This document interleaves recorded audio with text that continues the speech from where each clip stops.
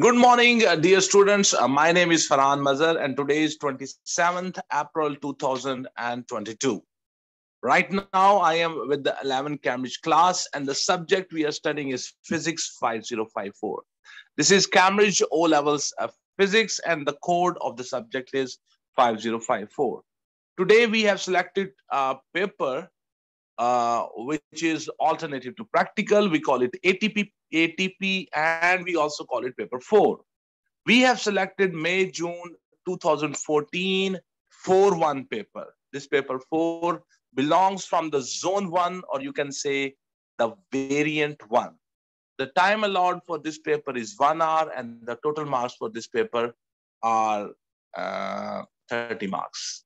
So let's start this paper, and here we go. The question paper is coming up on your screen. So it's May, June 2014, 4-1 hour is allowed, alternative to practical, the total marks are 30. So here comes the first question. A student uses a voltmeter. State the quantity measured with a voltmeter. The voltmeter is used to measure the EMF. The voltmeter is used to measure the potential drop, potential difference, voltage drop, voltage difference. So you have to write only one quantity here. So here you can say I have written potential difference. So let's check the marking scheme. It says EMF, potential difference, voltage drop. Okay, so the next question, figure 1.1 shows an analog voltmeter. State the reading on the voltmeter. The reading on the voltmeter is very easy to read. Okay, so let me increase the size. So you can easily check what's the reading here. So 3.2, 3.4, 3.6, 3.8, and 4. So the reading is 3.6. The reading is 3.6. So the reading is 3.6 volt. So 3.6 volt. Okay, so the next question. He says a school has both digital and analog voltmeter. Suggests one advantage of using a digital voltmeter rather than analog voltmeter. You see, when you use our digital voltmeter, the reading is shown, the measurement is shown on a display. So there is no chance of the parallax error, and the reading is very easy to read. So that's the answer. Okay. Digital voltmeter reading is easy to read. That's my answer. So let's have a look at the marking scheme. No parallax error, needle does not stick, easier to read, measure or current, easier to change range, lower resistance. So our answer is right. Okay, so next question. The student is asked to connect three 2-volt cells in series with a resistor R of resistance 100 ohm. The student sets up the circuit as shown in the figure 1.2. State the reading on the voltmeter when it is connected across A and D. You see A and D. So the current comes out of the positive terminal. So here it passes from point A and point D and then goes into the resistor. When it goes from point A to point D, so there is no resistor. So there will be no use of the electric energy. So whatever is the electric energy in the charges at the point A, same is the electric energy in the charges at the point D. So that's why there will be no difference of electric energy per unit charge. So there will be no difference of the voltage. So if you put one connection of the voltmeter at A and the other connection at the point D, because there is no resistor between these 2 points, so there the voltage drop or the voltage difference, the voltmeter will show you 0 reading. Because the difference of the voltage between point A and point D, there is no difference of the voltage there. Then he says A and B. So if you put A and B, so here you have 2 cells and they are connected with each other correctly. So their voltage will add up, their EMF will add up. So the voltmeter will show you 2 plus 2, that will be 4 volt. Then he says that DC. So if you put one terminal of the voltmeter here and the other one here, connect the terminal with these point D and C. So now this whole EMF will be shown. If you look at carefully here, these two are connected correctly, but this one is connected wrongly. Negative has been connected with a negative. So these two cells, they will cancel out each other. So only one cell will be working. And so the voltage drop across the DC will be 2 volt. I hope you understand. Let me show you my written answer. So here are the answers which I have written. Okay, so let's have a look at the marking scheme. 0, 4, and 2 volt. Okay, so the next question is, R is replaced by a resistor of resistance 1000 ohm. There is no change in the reading on the voltmeter across the DC. Explain this. The reason is that there is only one resistor here. So whatever is the EMF of this combination, that EMF, that voltage has to be dropped here. It has to be used here because there is only one resistor in this circuit. So if you replace that 100 ohm resistor with a 1000 ohm resistor, the voltage drop across the DC will still be equal to the EMF of the battery. The reason is that this whole circuit has only one resistor. So all the voltage which is coming from the battery has to be used there. So the voltage drop will be equals to the EMF of the battery. So this is my answer. There is only one resistor in the circuit. Its voltage drop is equals to the EMF of the battery. Battery has not changed. You have changed the resistor from 100 to 1000 ohm, but there is no change in the battery. So the voltage drop across 1000 ohm will be still 2 volt. That's our answer. So let's have a look at the marking scheme. He says depends only on the cell's potential difference or voltage supplied or R increased and current decreased. So the IR stays the same. V equals to IR, it means. Okay, so let's move to the next part. A student investigates the mixing of water. The student places a beaker A of warm water on a bench. He places a laboratory thermometer in the water as shown in the figure 2.1a. To take the reading of the thermometer, the student lifts the thermometer to the position shown in the figure 2.1b. On the figure 2.1b, mark the position of the student's eye when taking the reading. This is the level of the mercury. The eye of the observer should be such that the line of sight should be perpendicular. The line of sight should be perpendicular to the scale from where you are taking the reading. So let me show you. So here you can see I have made that eye of the observer. It's a 1-mark question. So here we go. Question number 2. I marked level with the meniscus. So he says anyone from one meniscus is above side of the beaker or not below rim of the beaker. Okay. So next question. Explain why the student lifts the thermometer. So we lift the thermometer so he is able to see the, he can directly see the level of the mercury. Here in this position, you can see the level of the mercury, the brings of the beaker are above the level of the mercury. So he will not be able to directly look at the level of the mercury. So he has to lift it. Another reason can be that this thermometer, the bulb of the thermometer might be touching the bottom of this glass. Once it's touching the glass, it will note down the temperature of the glass instead of the water. We want the temperature of the water. Okay, so the answer can be,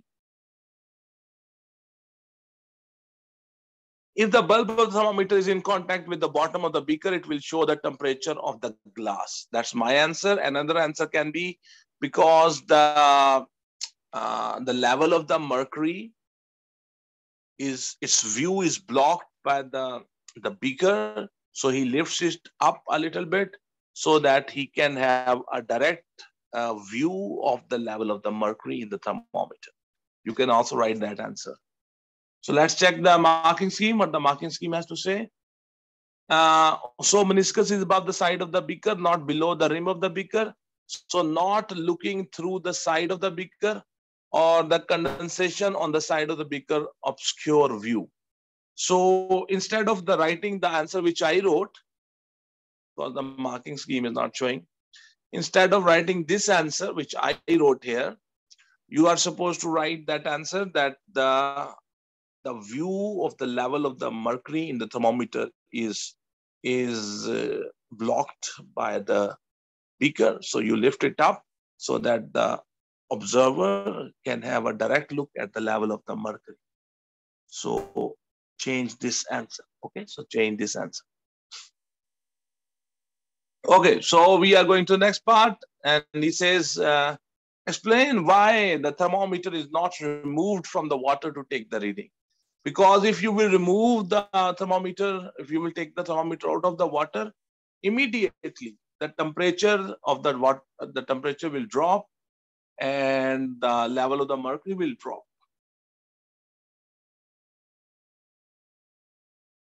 Mercury will contact, and you will not be able to record, will contract. I wrote here contact.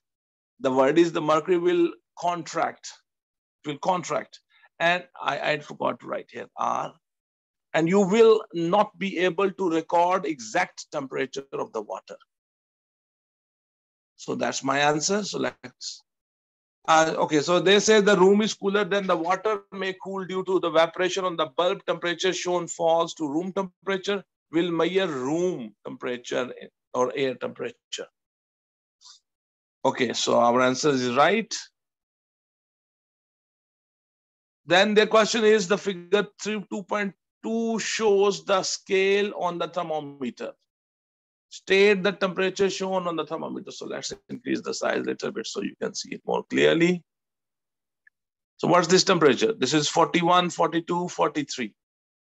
Temperature is 43 degrees. 43 degrees. 43 degrees centigrade is the right answer, sir.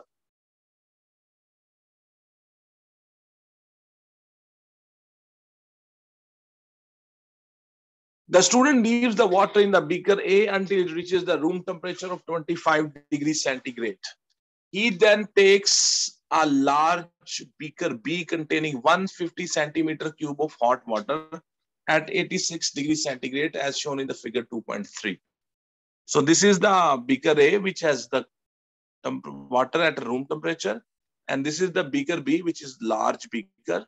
And it has already filled with the 150 centimeter cube of hot water. The temperature of the hot water is 86 degrees centigrade. He transfers 60 centimeter cube of the water from the beaker A to beaker B and measures the new temperature of the water in the beaker B. So he takes 60 centimeter cube of water from here, which is at room temperature, and pour it into this beaker. And he measures what is the new temperature. So the student repeats this several times to obtain the result shown. So the student did not include the column headings in the table. On the figure 2.4, add the correct headings. This is the volume which is adding, the volume of the added water, and this is the temperature of the water in the beaker B. So let me show you my answer. So added volume of the water or temperature of the water. So these are the headings. So let me show you marking scheme. Volume of the water added and temperature of the water. Then he says, on the figure 2.5, plot a graph of the student's results with the temperature on the y-axis. Start your axis from the values given in the figure 2.5. Draw the smooth curve of the best fit. So this is the graph. So the x-axis is starting from 0 and the y-axis is starting from 30. This is a very important thing. So first of all, I will label the axis. The y-axis is showing temperature in degrees centigrades. And on the x-axis, we are showing the volume of the added water. So here we have V and here we have temperature. And if you look at this temperature, at 086, when there was no water, extra water added, it was 86. So I put a dot here. And at 60, it is 62. 60, at 60, this is 62. And at 120, it is 51. 120 will be here. It's 51. Okay. At 180, you have 46. At 180, you have 46. At 240, you have 42. At 240, this is 240, 42. Okay. At 300, you have 40. At 300, you have 40. Yeah. So this is how you will plot this graph, and then you will join them with a smooth curve of the best fit. So I've tried to make a smooth curve of the best fit. Then the question is, if you look at the marking scheme, he says X is labeled quantity and unit, scales linear and correct way round. 2 centimeter equals 10 degrees centigrade, 2 centimeter, 50 centimeter cube. Points plotted accurately, smooth curve of the best fit. Okay, so the next part. After this, yeah. The student repeats the experiment with the same initial conditions. He transfers 40 centimeter cube of water to the beaker B each time. Use the figure 2.5 to find the temperature when a total of 80 centimeter cube is transferred. Okay, so at the temperature, 80 has been added. So this is that 80 centimeter cube water has been added. So what will be the temperature? This is 50 something. Yeah, it will be 58. It will be 58. Let's have a look at the marking scheme. 57 plus minus 1. So that our answer is right. Explain why the beaker B needs to be large. You see, the beaker B already has 150 centimeter cube of water, and now you are adding more water in it. 40 centimeter cube more, 40 centimeter again, 40 centimeter further added. So it has to be large so that it can have that volume of water in it.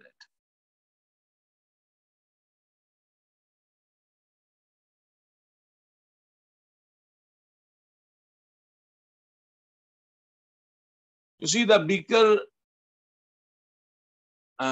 B already has 150 centimeter cube of water. If 3 centimeter cube of water is added, the total volume will become 450 centimeter cube. So the beaker B has to be large.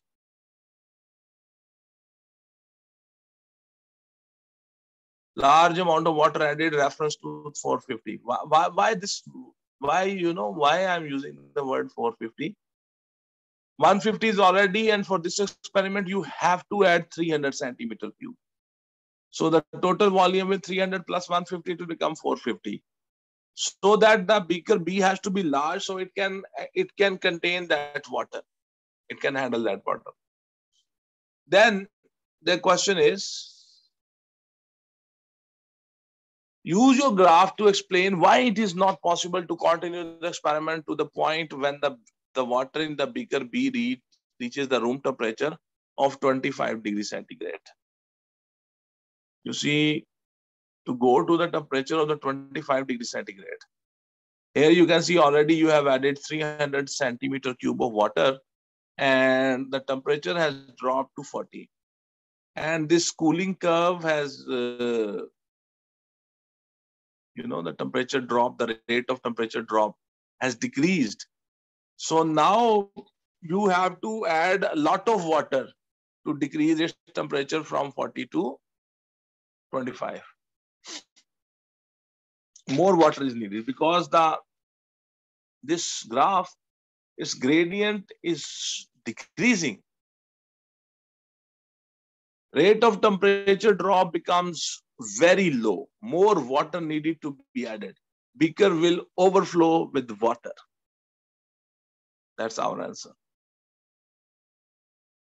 He said temperature drop becomes small for each 60 centimeter cube of the water. Water would fill beaker, overflow, run out of water in the beaker. A experiment takes too long.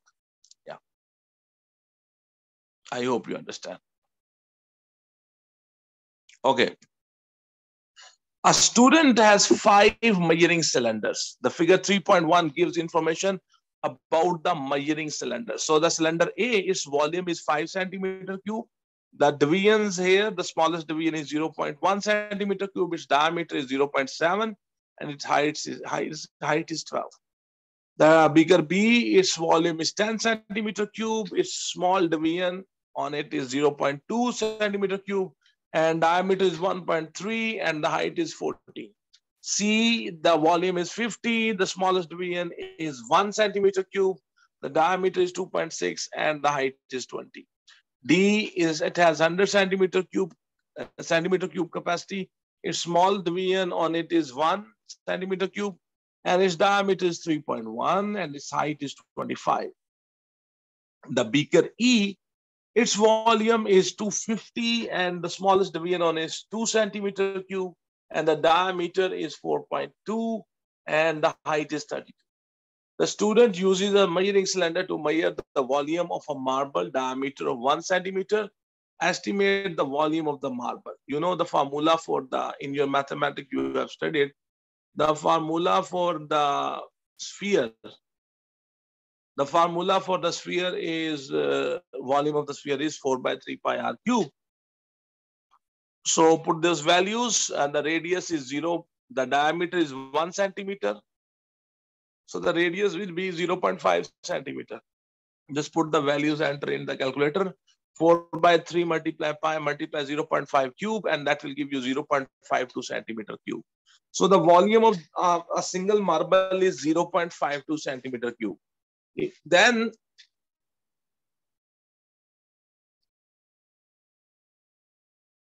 let me check the answer. 0.5 to 1. Our answer is right. State and explain which measuring cylinder is the best to use. The best will be, the A cannot be used because its diameter is 7, and the marble's diameter is 1 centimeter. So it cannot be put into the beaker A. The beaker B, its volume is 10 centimeter cube, and the smallest division it has is 0.2 centimeter cube, and its diameter is 1.3, and its height is 14. So easily the marble can be put into this beaker easily. And other beaker C, D, E, they are very large. They can be used, but they are very large. And the smallest division on their scale is more than the volume of this.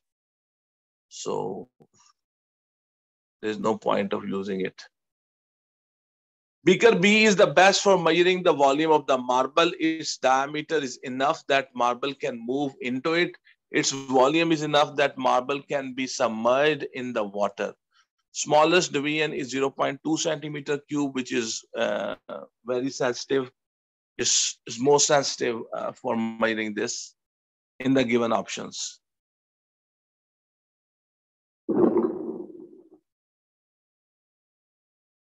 B, most sensitive, volume marble small, has 0.2 centimeter cube divisions. Volume less than 10 centimeter cube would not fit into the A. A cannot be used.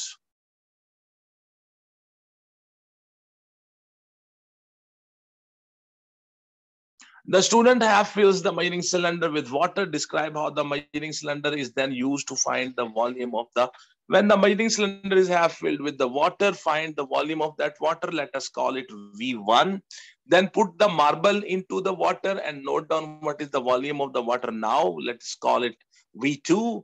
Then subtract V1 from the V2, and that will give you the volume of the marble.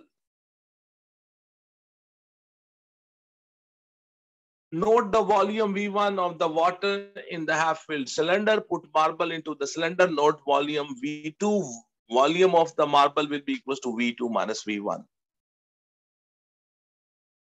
So let's have a look at the marking scheme. 2 readings and subtract. Our answer is right.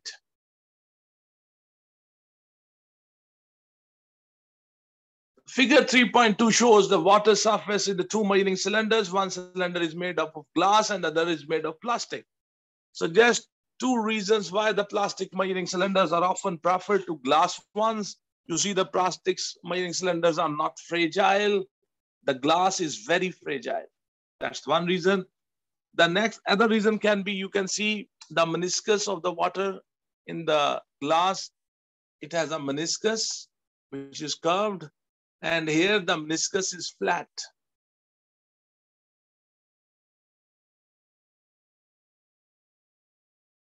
Plastic cylinder is less fragile. In plastic cylinder, the water has flat meniscus, which is easy to read. Okay.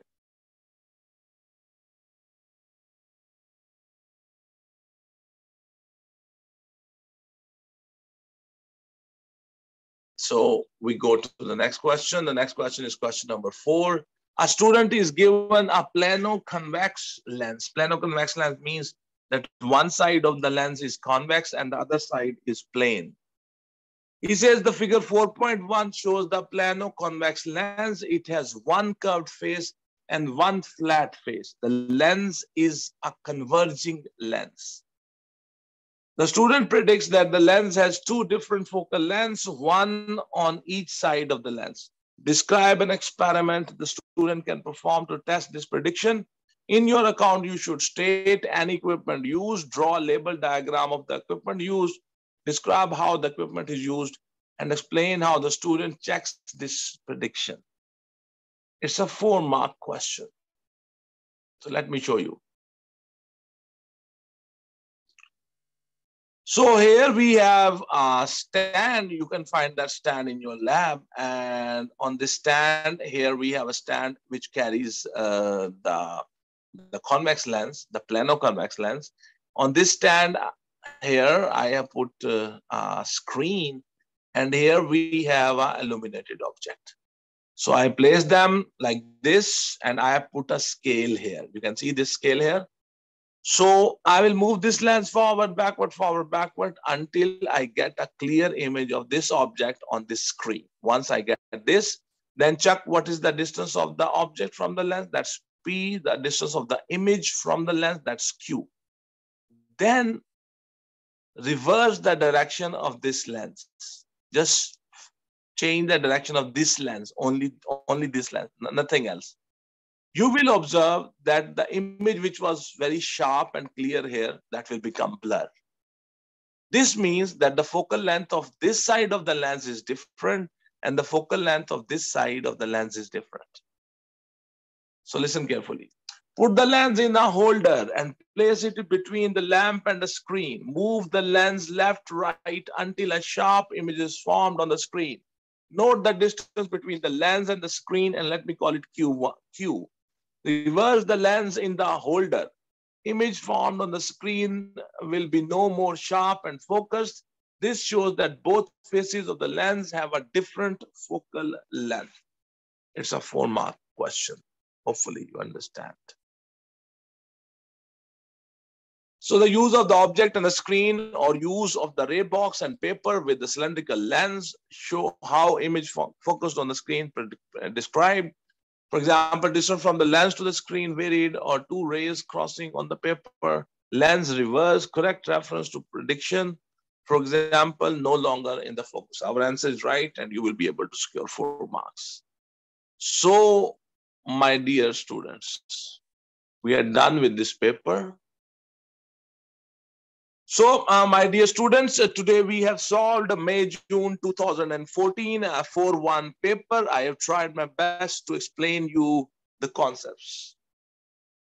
And I hope that this will help you to solve the past papers of the ATP. If you find this video interesting and informative and helpful, share the link of this video onto your Facebook accounts, onto your Instagram accounts, and onto your Twitter account. Share the link of this video with your junior students, with your senior students. And also share the link of this video with your teachers. So it's a great blessing for me to be able to teach you online. Thank you very much, everyone. Have a good day. God bless you all.